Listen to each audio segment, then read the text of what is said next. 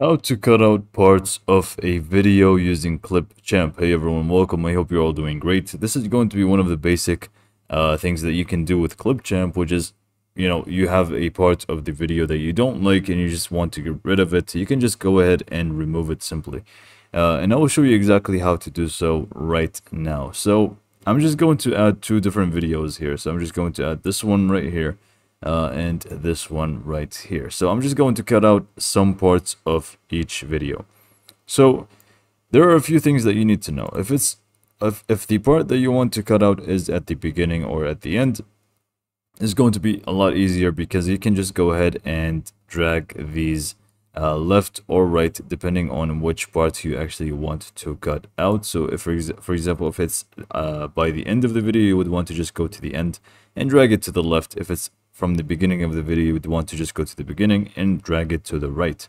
But same goes for the other clips here. So if you want to just drag it, it's going to be exactly the same.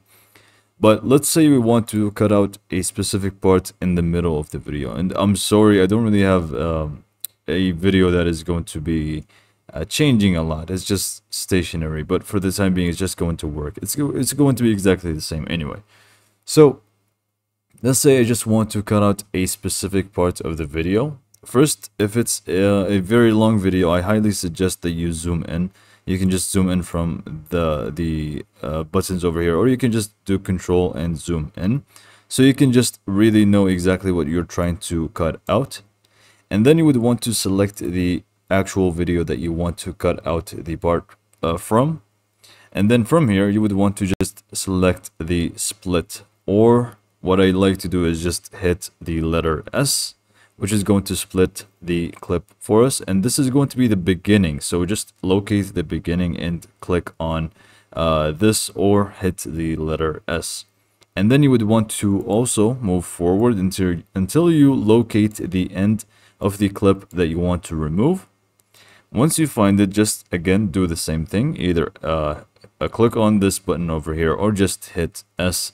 And now you can see we have this small part, and it should be the part that you don't want to be in the video. If it's the one, you can just simply click on the delete button, or you can just go ahead and remove it from here. Just right click and click on delete. And you can see now we have this empty space, which we also should delete.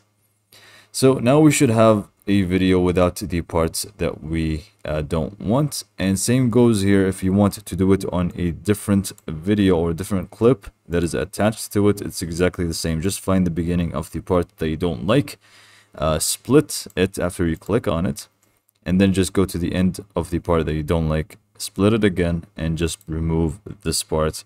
Remove this empty space, and it should be good to go.